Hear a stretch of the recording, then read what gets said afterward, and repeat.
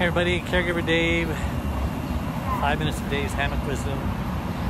Dave Nassani, caregiverdave.com. Charlene, smile Charlene. She's exhausted. It's always hard the last day in Hawaii because you got to get up early and didn't get much sleep. But today's wisdom is all good things must come to an end. So hopefully you did not squander your good time or your vacation or your time of prosperity, that you savored it and enjoyed it each and every day.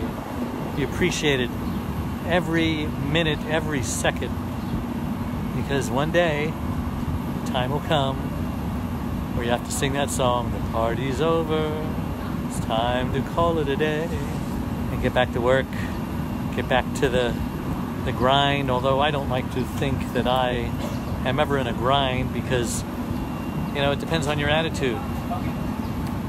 Work should not be a grind. You should love your work. You should be passionate about your work. You should enjoy your work. And I'm excited to get back to work because there's a lot of good things that are happening. I'm going to start working on editing my documentary that they've been filming all this time, and probably be working on it the rest of the year. Editing is the hardest part. Going to be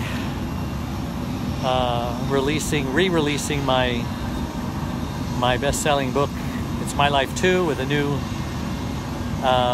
subtitle. Let me see if I can remember what it is. Thrive. It's My Life Too. Thrive and stay alive as a caregiver. There we go. And in April, hopefully, fingers crossed, the release of my fourth book, Dave's Hammock Wisdom, 99 Lessons Learned Living Life. Going through the final editing phase of that as well.